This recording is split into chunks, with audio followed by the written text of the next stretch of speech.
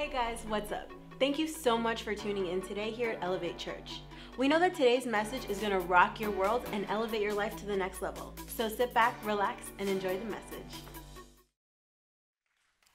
I was inspired to do something different, to really convey a message of a world that we live in, and that includes sharks. You know what? I love what he said. He said a very awesome statement that I wrote down. He said, "Don't back down from the sharks." Everybody look at someone and say, "Don't back down from the sharks." And I'll explain what that means in the next few weeks as we keep coming here on Sunday. You're going to love this series. But it's true.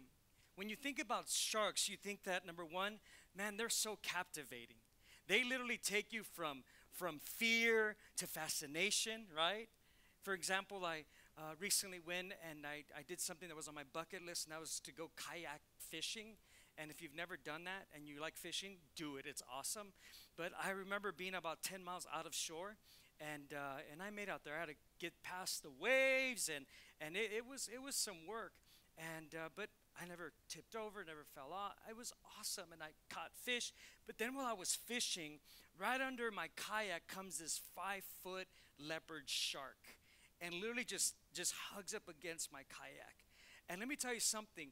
My thoughts started just running like crazy, like, oh my God, I'm gonna fall off this boat. Oh my God, this shark's gonna come back and tip it over. Oh my God. And you know what? That's what happens with us as God's people. We live in this world that's filled with sharks. And so many times we can not only have fear, but there's also this fascination of what if? Have you ever thought about what if I were to truly just believe God, trust God, and just went all in for him? What if I just really believe that God has a supernatural plan for my life? Because there's plans and then there's supernatural plans. And supernatural plans look nothing like our plan. And so we go from fear to fascination. We go from intrigued to intimidation.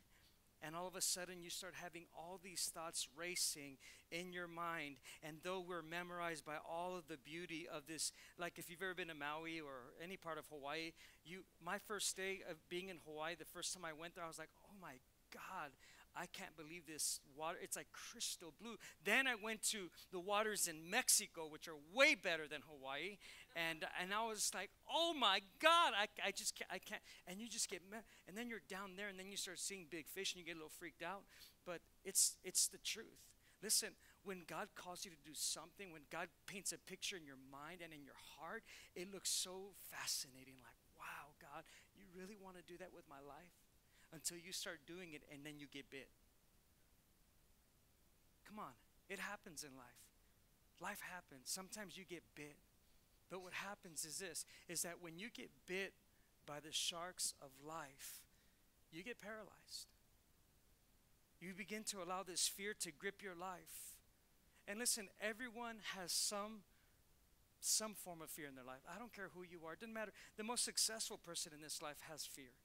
Everyone experiences fear. Fear is not an evil thing. Fear is an emotion that we all experience at some point in life. However, there is a type of fear that can grip you. Sharks love to grip. You know what? Only in Mexico can you buy something like this.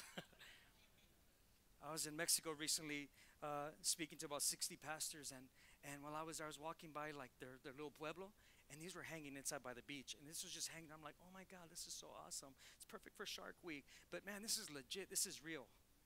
And so many people, if you even begin to touch this, I feel like I was thinking in the morning when I was preparing just the final thoughts of my message. I'm like, what if I pass this around like share time? Wouldn't that be awesome?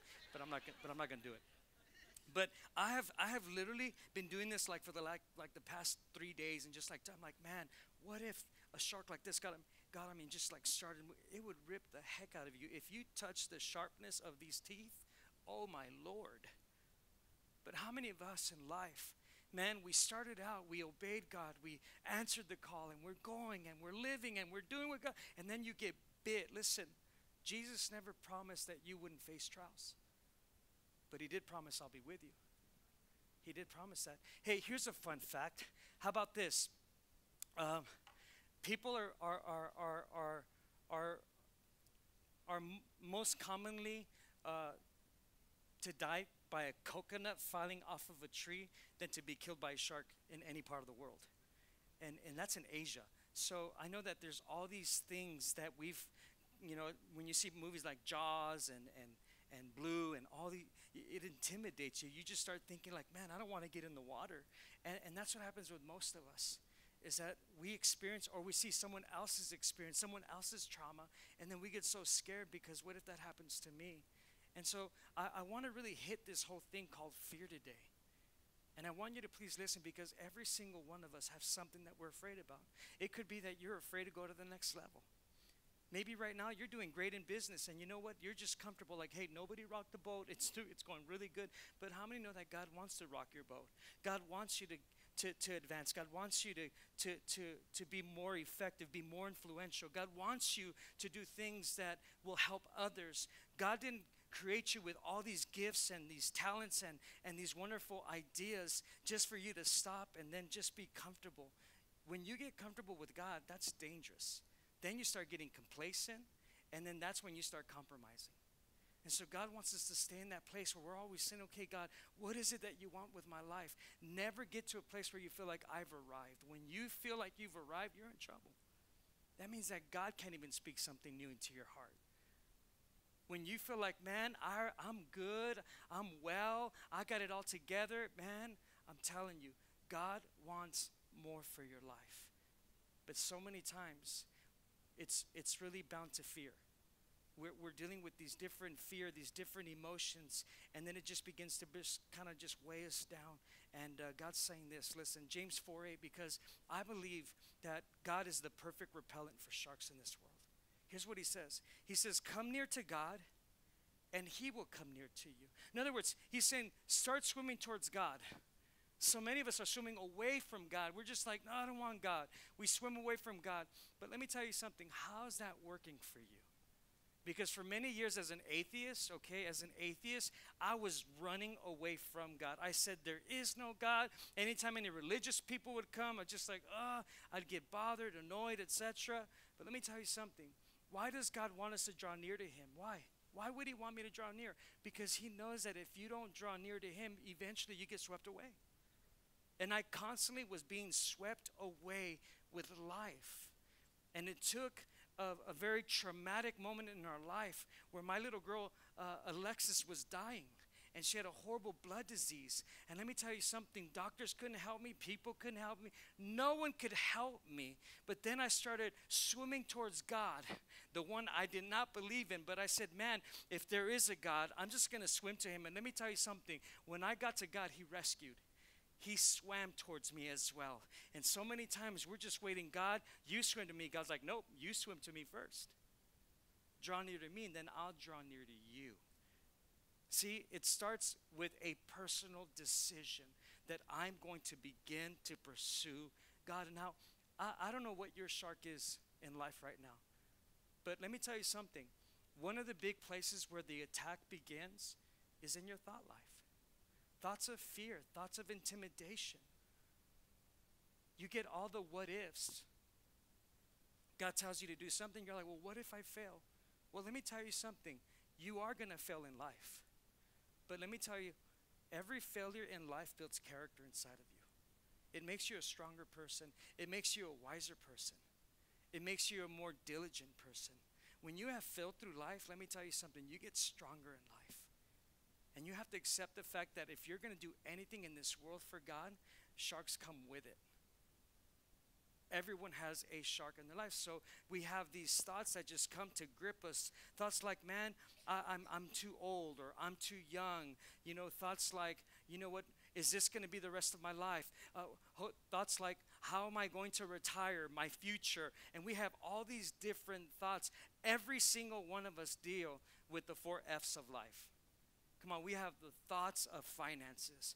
Maybe someone here today, you're struggling financially. You're barely making it right now. You got more month than you do paycheck.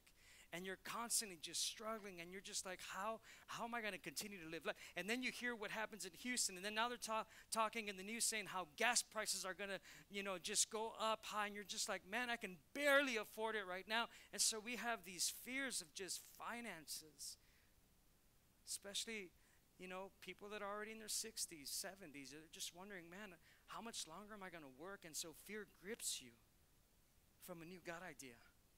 How about family? That's another F. Maybe you have family issues. Maybe your kids are gone wild. Come on, your kids are going cray-cray. I don't know. Maybe your marriage is in ruins right now. Maybe it's just all falling apart and you're just like, man, is this ever going to get better? That's fear that grips you. There's no hope in fear. There's no hope in fear whatsoever. And it doesn't have to be something as big as family. But you know what? It can be as simple as your future. You're probably a young person sitting here today just wondering, you know what? I'm already 24 years old. I haven't gone to college. I don't have a trade for work. I'm nervous. Listen, you're putting so much effort and strength and just mental, strength on this idea of not being able to, instead of just putting your faith and just saying, God, I know I can do something greater than what I'm doing right now in this life. Are you hearing me?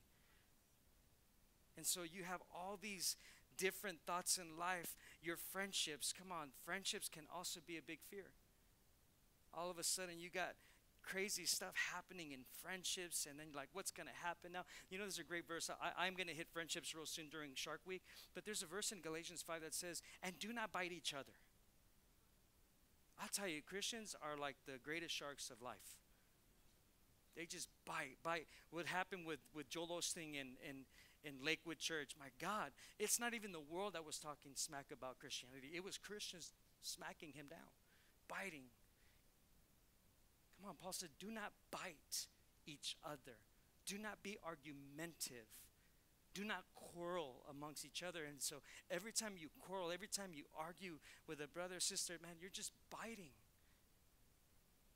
And I know every single one of us at some point, we have been bit by a situation, whether it's a person who intentionally did it to hurt you, or whether it was accidentally, you were at the wrong place, wrong time, and you got bit. And then all of a sudden, now you're just paralyzed with moving forward. But life is swimming with sharks. Life is swimming with sharks. You just have to accept that. The faster you accept that, the quicker God can get you to the final destination where you need to be.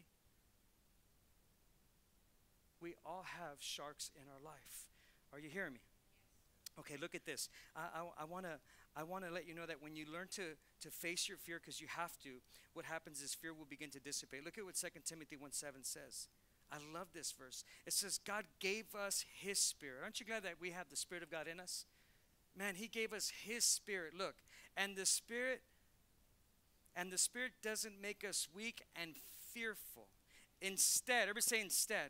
He says instead the Spirit gives us power and love.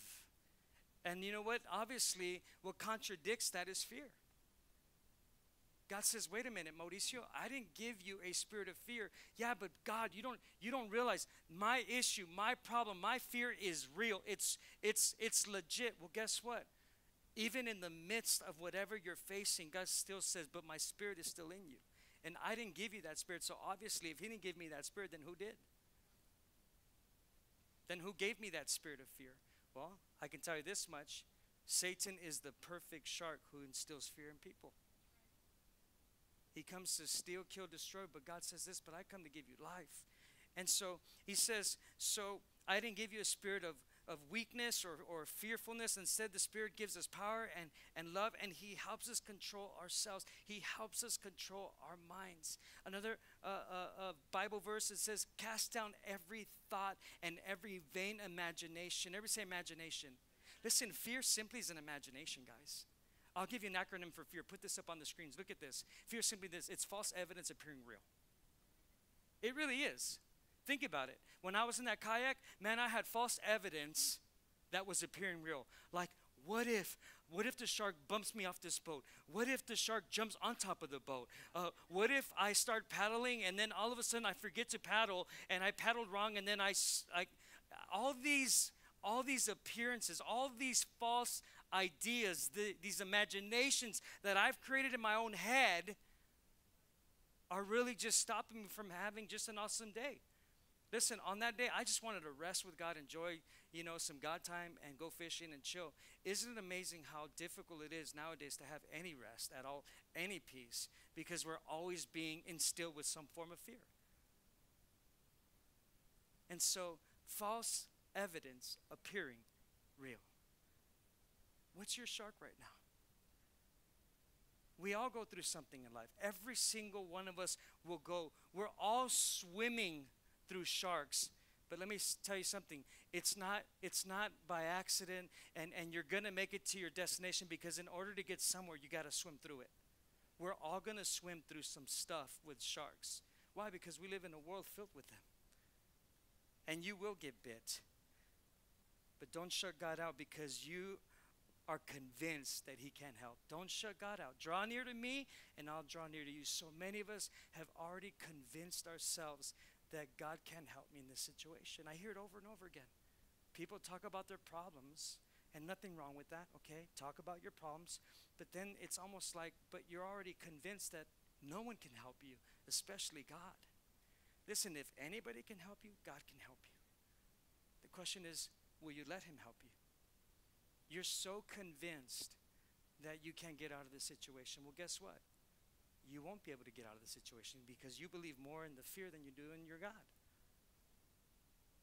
And you know what? There's so many people in the Bible that have been a great example of this. And you know what? You may be here today and say, well, you know what, Pastor? Man, I've had a big chunk taken out of my life. We've all had a chunk taken out of our life. Every single one of us have experienced some form of trauma here. Every person. It doesn't matter who you are. Every single person has experienced some form of trauma.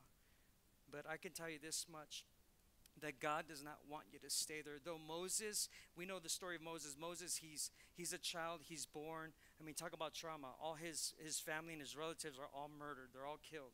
And then the daughter of Pharaoh comes and finds him and takes him in as a son. And here's what happens. Now Moses is learning the tradition of the Egyptians, and he grows up in the house of Pharaoh. And before you know it, man, he just starts like being just like them, and then realizes, wait a minute, God, he has a God moment in his life, and God says, I never called you to be that. See, so many of us are swimming with sharks right now. Do you know that in California? And I'm not trying to scare you, but here's the fact, okay? In California, if any of you go to any beach, there's always sharks in there. I lately been fishing, and I've been catching baby sharks. As a matter of fact, a fun fact is this, is that the shores are sharks' nursery. And I was wondering, I was fishing with Pastor Anthony a few times, and man, I've been catching tiger sharks like crazy lately. But it's a nursery where they come and they feed right there. And that's the place where they just kind of learn how to, bite. They learn how to eat. They learn how to survive. But so many of us right now, man, we don't even know that right now, if you've ever been in the water, you have been in the midst of sharks. All of us have been in the middle of sharks. You just don't know it. Why? Because I can't see them. It's kind of like Jesus. You know what? I didn't know there was a devil until Jesus saved me, rescued me, opened my eyes, removed the veil, and then I'm like, oh my God, there's a devil. And he's a bad devil. And he destroys life. Oh my God. Well, same thing.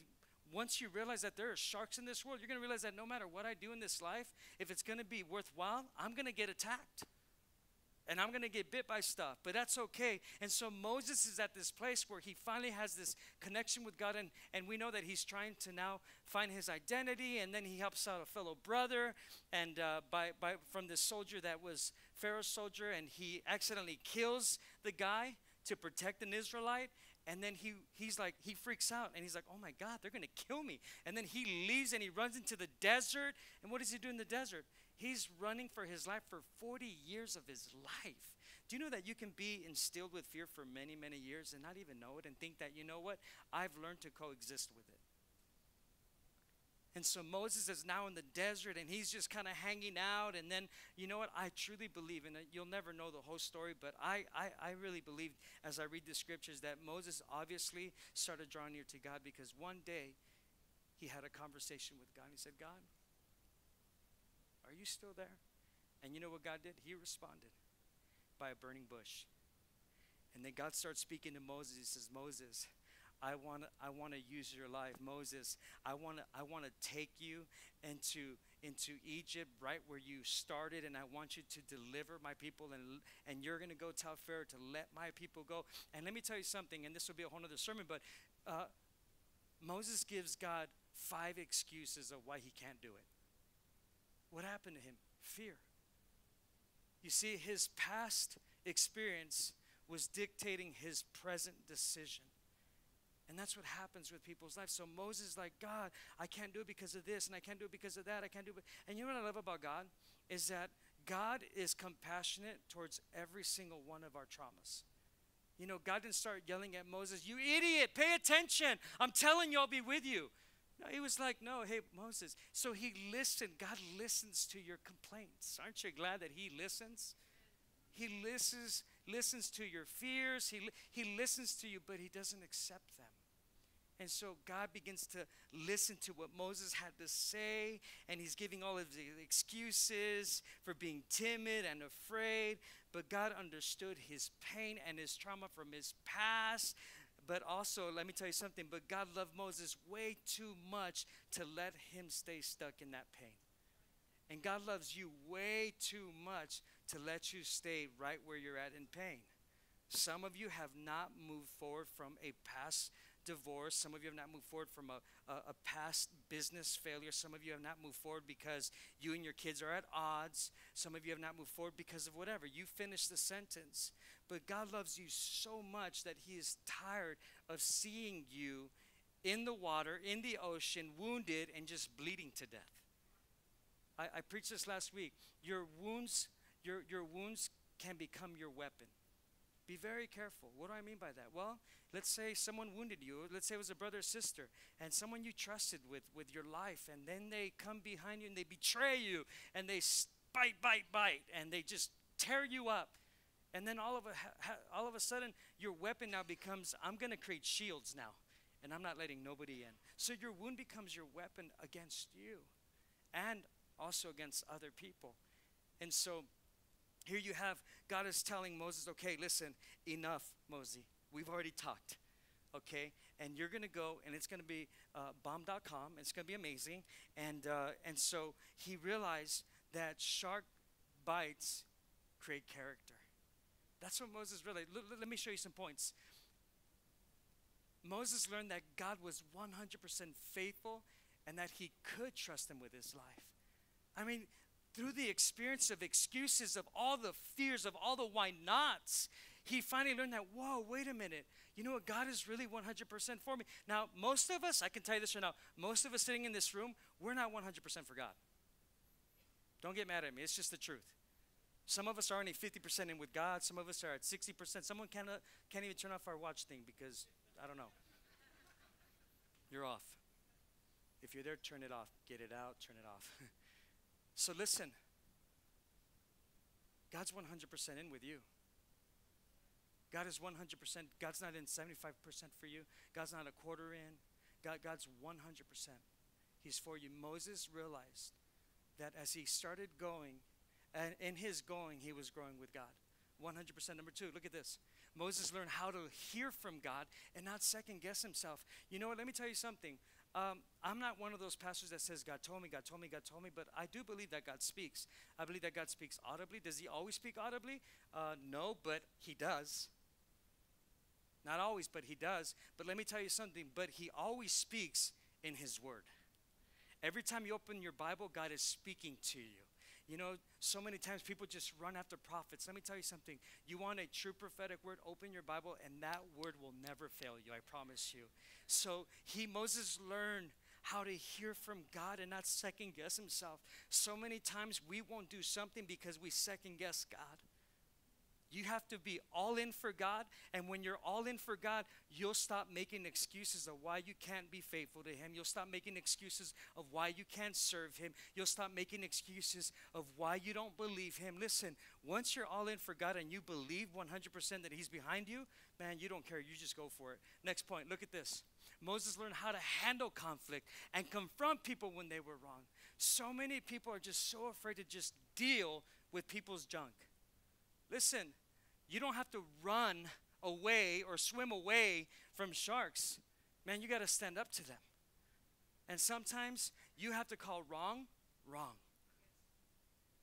Now, I know you got to pick and choose your battles, but listen, at some point, you have to be the person that learns how to handle conflict. And when you're living in the world, there will be conflict. In family, there's conflict. In business, there's conflict. In church, there's conflict. No, that shouldn't happen in church. Oh, no, it always happens in church. Let me tell you, praise Jesus. Okay, next one, look at this. Moses learned that God's plan and purpose for his life was better than what he could ever have planned himself. I'll tell you right now, you can live your plan, and that's cool. Listen, that's cool. Many of us, I lived my plan for many years. Many years I was doing my thing. It was me, me, me, me, me, I, me, me, me, me, I. But let me tell you something. Sometimes your dream has to die in order for God's dream to live. My dream died, his dream lives. Right? You're talking to a guy who was in business and went out of business into ministry. How does that work? God's plan. Now, don't leave your business and go to ministry unless you're called. Moses learned persistence and to never give up. Do you realize that when you finally decide to just go for it, just no matter what you're experiencing, no matter what you're feeling, you are creating this character of persistence, and I never quit, and I never give up, never, never, never. That's the kind of spirit God placed inside of you. But we have to believe that. Do I have any other points there? Look at this. Moses learned to stay focused on his goal and not give in to distractions. Let me tell you something. As I've been fishing a lot more lately, I've been trying to find a quiet place, a peaceful place. So I took on fishing again. I used to fish a lot before, and I quit, and I just got into work mode, work. And now I'm just like, okay, Mauricio, you need some chill time. And so now when I fish, most people fish right off the sand, off the shore. Heck no, I like going way in there. So I go like waist deep, but my waters are murky many times. And in Ventura Beach, man, there's great white sharks, by the way. And so let me tell you, at first, I'm trying to get some rest. I'm in halfway right there in the waist. And sometimes, let me tell you this, my mind starts thinking, what if there's a shark that just ran by my legs? What if there's a little gravy? What if that 5-foot leopard shark chased me all the way here? You know, you start thinking and you're just trying to rest with God. You're just trying to have a good time. God wants to have a good time with you, but you know what he does? He brings distractions. God's trying to heal you, and he distracts you. Satan distracts you. He tells you, you're not going to make it. You're not going to change. Your situation will never get better. And that's what he does. But Moses learned to stay focused. What do you have to do when you fish, man? You stay focused. Man, I'm here to have fun. Hey, God, what's up? Man, if God before me, what shark can be against me? Amen? Greater is he that's in me than the shark that's in this water. Right? So you got to start speaking the word of God and say, God, I'm not afraid of this. You got my back. You want me to rest and enjoy this fishing time. But so many times while you're doing God work, while you're doing whatever it is that God has called you to do, you're stressed out. Moses learned to take a chill pill with God. Next one. Moses learned how to embrace mistakes and failure to propel him forward. So many times we make mistakes or we fail in business and we quit. And we don't try again. No, that shouldn't be that way. We should just continue to be persistent and see what God will do. Next one. Moses learned to base his identity on God and not find security in himself. Come on, find your identity in God. You got to know who you are in Christ. Moses also learned not to give in to fear, but to do it afraid. There's such thing as doing something afraid. Listen, you may start doing it afraid, but eventually you'll be more confident and more convinced that I was meant for this. I was meant for this. You know, that's why we do what we do with our kids. Felicia does such a... Can we give Felicia, Pastor Felicia, a very big hand? She's working with 3-year-olds. 3-year-olds and up. And let me tell you something. She is already training them that when you come on this platform, you're using your gift for God and you have nothing to be afraid about. And then all of a sudden they start doing their little, what's Vanessa's daughter's name again? Alina. Oh my God, Alina, she choreographed her own little dance. You know, they were offering to help her and everything. She's like, no, I got this, thank you. I'm like, dang. I wish I had that kind of faith. I don't even know how old she is, but man, she's choreographing her own little dance. For who? For Jesus. God wants you to choreograph your life with him. Come on, get your hula on. Moses learned that God loved and accepted him just the way he was, insecurities and all. So many of us are like, well, let me just get my life right with God, and then I'll give my life to God. Let me tell you something. You're never going to get your life right until you give it to God. Oh, let me get it all together. I'll start going to church first. Listen, your ducks will never be in a row. You have to come to God as you are. That's why this church is the perfect place for imperfect people. Amen? The moment you walked in, you jacked this church up. All I got to say, you messed us up. That's all of us, right? The day one, before any of you walked in, I jacked this church up. Why? Because we're imperfect.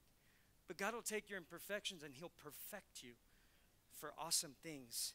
Make a decision today that I'm going to draw close to God, and I'm going to surrender my fears to him, and I'm going to let him challenge me to go to new heights with him.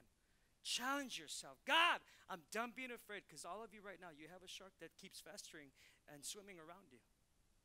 Like it or not, you got to accept that.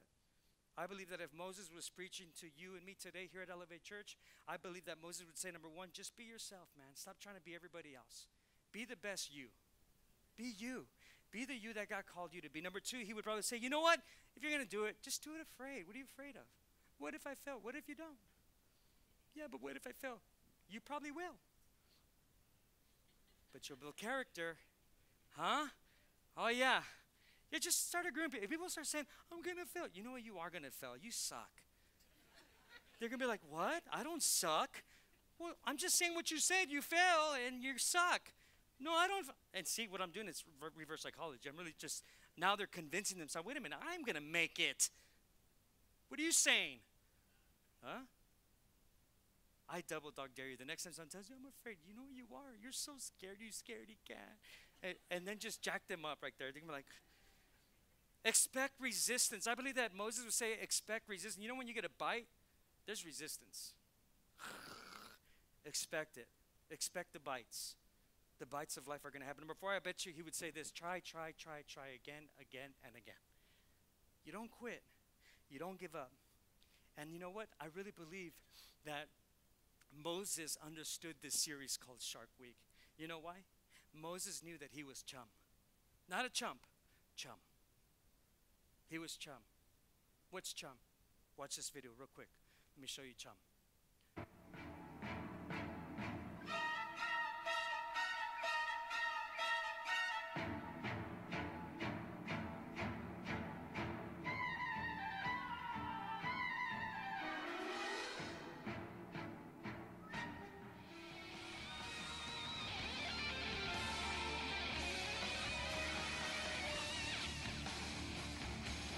And when I get bit, I want a song like that while I'm getting bit, right? Yeah, just like, such a cool song. Yeah, so listen, I believe that Moses would say, hey, listen, chum. Why, what's chum? Chum is bait consisting of fish parts, come on, body parts, bone, and blood, which attract particularly sharks due to their keen sense of smell. You're chum, guys. Listen, but here's awesome. Chum is not just a negative thing. Chum is also a positive thing, because your chum also attracts people far away from God. Let me prove it to you. Luke 22, verse 31 through 32. Look, here's what Jesus says. He says to him, Simon, Simon, meaning Peter. He says, Satan has asked to sift. Everybody say sift. I'll just call it sniff. Satan has asked to sniff you as wheat. The real meaning of sift means to examine. Well, that's what sharks do. They examine what they're about to prey on. He will sift you as wheat. And look, all of you disciples like wheat. Did he say some? All of you. He's going to sift all of you. But I love this. But he says, but I have prayed for you, Simon. I have prayed that your what? I'm sorry, that your what? Faith. Will not what? Fail. When you have turned back, help your brothers to be strong. So obviously, you have Luke, you have Jesus, obviously seeing people that are always running away from trouble.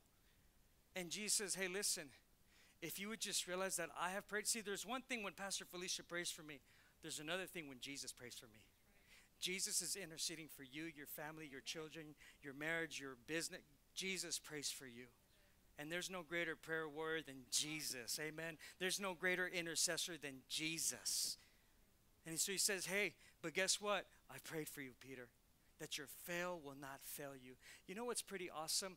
For those of you that signed up for the startup, and you know what I'm talking about, my good friend who is like that multi-billionaire, he's going to come here and teach the class that we said and how God has taken his life in this shark world to build his kingdom. And he's going to come, and he already said yes, he'll come and hang out with them, elevate people that are either starting a business, that have a business, or that feel they're entrepreneurs and they want to do something in business.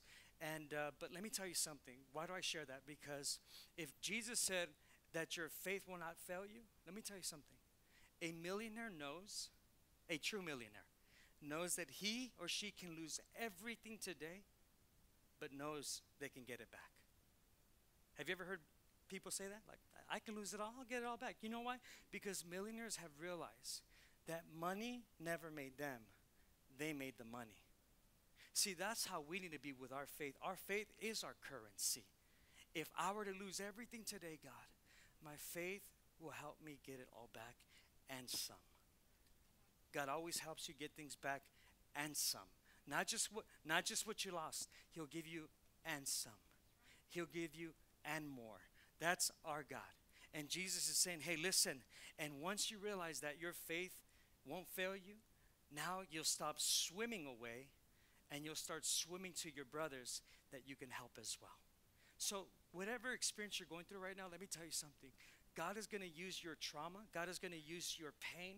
God is going to use your temporary suffering for something greater, that you will now be able to help other people in their trauma. Our family hit a traumatic moment. My niece was murdered. She was killed. Okay, it was a horrible thing. It was all over the news. It was painful. My sister was just broken and just but the trauma was real. But as of this day, my sister now has a ministry where she ministers to parents who have had children pass away, either killed or just passed away. And so now my sister ministers to people that have been heartbroken by the loss of someone at a very young age. And let me tell you something. Does that mean like, oh, well, God did that to give her ministry? No, let me tell you something. God turned what the devil meant for bad for something good.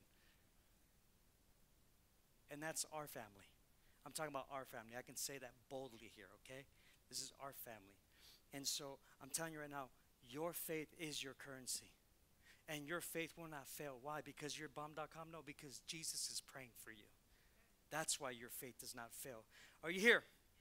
So your chum, it not only attracts sharks, but it also attracts people. Look at Luke 4:18-19. I'm almost done. This is the Spirit of the Lord. Whose Spirit? See, this is the verse I keep reading. The Spirit of the Lord is upon me.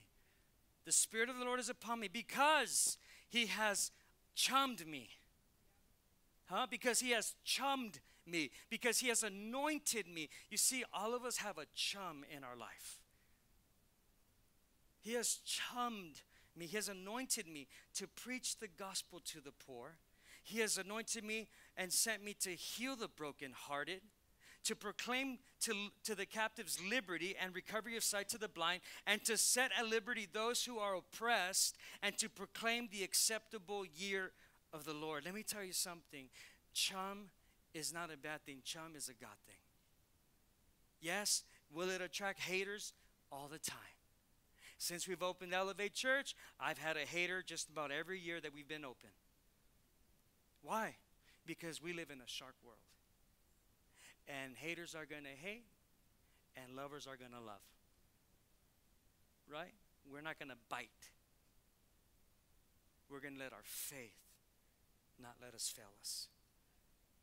Okay, let me give you these last points. How do I swim with sharks in the world then, Pastor? How do I do this? Glad you asked. Point number one. Number one, look, I took some real facts of swimming with sharks, and I tweaked them for you, church. Ready? Always swim in a group. It's called fellowship. Because sharks most often attack lone individuals. Hey, listen, Christian, don't isolate. You need to get around some other believers like faith. When you're going through something, don't go with Uncle Drink a lot and try to get counsel. Don't do that. You need to find people that have faith, that have currency to come and tell you, hey, listen, I know what you can do. This is what happened in my life. This is what I experienced, and this is how I got my breakthrough. Do this, this, and this. Listen, we all need fellowship. That's why we do so many things in church here to create that fellowship in the community.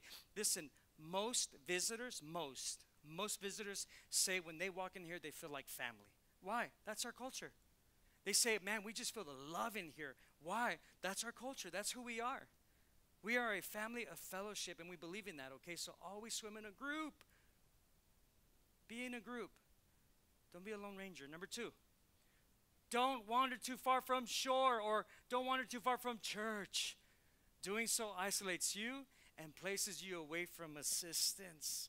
Listen, you need to champion the local church. You need a church family. If you have been wandering around, going from church to church to church, stop it. Find a place that you're going to call home. Get your little self planted, and then let God begin to grow you. Amen? You need to stay close to church. You need that. Number 3, avoid the water. Avoid the party world at night. You never swim at night in the ocean. Why? Because many sharks are most active at this time and are better able to find you than you are to see them. Come on. Don't be out doing nothing after 11 o'clock. Nothing holy happens after 11 o'clock at night. Huh? You may be in the club, just boom, boom, they can break your leg. You know? He don't play, man. Number 4, don't enter the water. Don't enter the world if bleeding. Allow God to heal your wounds, guys. Sharks can smell and taste blood and trace it back to its source. Come on, don't just keep moving forward. Stop and let God heal. Why? You got to stop bleeding. And I've heard sermons, well, you just work it, then you just bleed. No, well, you'll bleed to death. Yeah, I'll be able to go, but I'll be bleeding, and then Anyways, next one, number 5. Don't go into the waters, or don't go into places containing sewage. Don't go to places where there's gossip and slander. I preach this every year, and still it happens. It's shocking.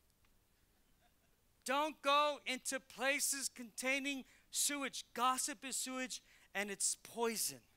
It's sewage. Why? Because sewage attracts bait fishes. It attracts drama, which in turn attracts sharks. It attracts Satan. We cannot allow gossip and slander in our lives, guys. But I love them. They're my friends. Listen, then you need to change your friends. Because my friends, the people I hang with, and let me tell you something, you can take inventory of my friends, they don't slander nobody. No matter how wrong that person may be. Next one, number 6. Don't splash a lot. Don't talk too much. There's nothing worse than a person that just talks and talks and talks and talks and just I and we and me and no, listen. Slow to speak, quick to listen. Talker, always trying to prove yourself. Look what I can do. Stop it. It's annoying.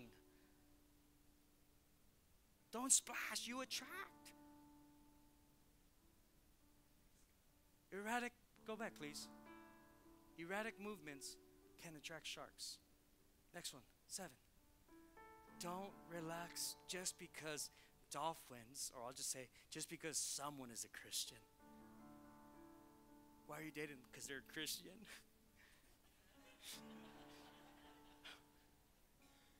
What? Yeah, they're Christian, yeah. They go to my church. Listen, sightings of Christians do not indicate the absence of sharks. What does Jesus said? Be careful, because in church there will be wolves in sheep's clothing. What? Jesus said it. Don't get mad at me. I know when there's sharks coming in here. That's why what we do here is we always check everyone that works in our children's ministry. We do a criminal background check, and we also do a sex predator checks. If they're in the community, we check everything. And let me tell you something, you'll be proud that in our church in 7 years, we've only caught one because we did our job. Okay, a sex predator. But we caught the person immediately. Why? Because you know what? I'm not the person. Parents, don't be the parent that, okay, little Johnny, I'll see you at Ivory Life. We're in church, we're saved, yay. No. No, look out for your kids. Pay attention. Okay? Let's keep going. Next one. If attacked by a shark, the general rule is do whatever it takes to get away. Some people have successfully chosen to be aggressive, others passive. Some yelled underwater, others blew bubbles. I don't know why you would blow bubbles. That's freaky weird, man. I couldn't even think, blow bubbles. I personally would go down fighting.